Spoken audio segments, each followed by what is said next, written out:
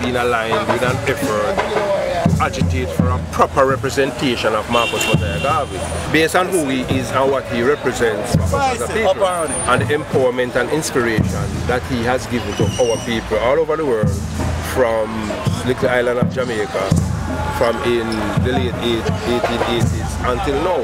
And so the University of West Indies, which should be working in harmony with the aspirations, the legitimate aspirations of the people in education, in social and cultural, political and religious areas is possible, because they have a theological institute as well.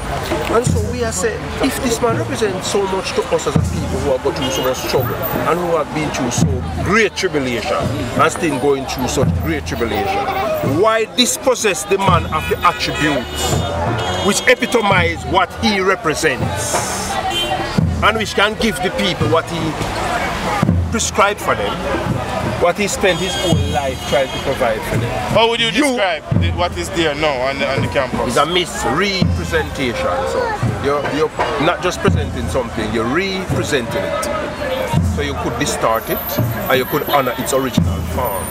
Our thinking is that it has distorted the original form, so it misrepresents. You with me? So it's unacceptable. And if we are part of a democratic country, practicing democratic tradition, we are to arrive at national decisions based on consultation. Build consensus through community consultation. Make the grassroots people feel like me a smarty picnic too. You value my opinion, Virgin, and how me think. Me maybe not a big pretty word like you and Uno.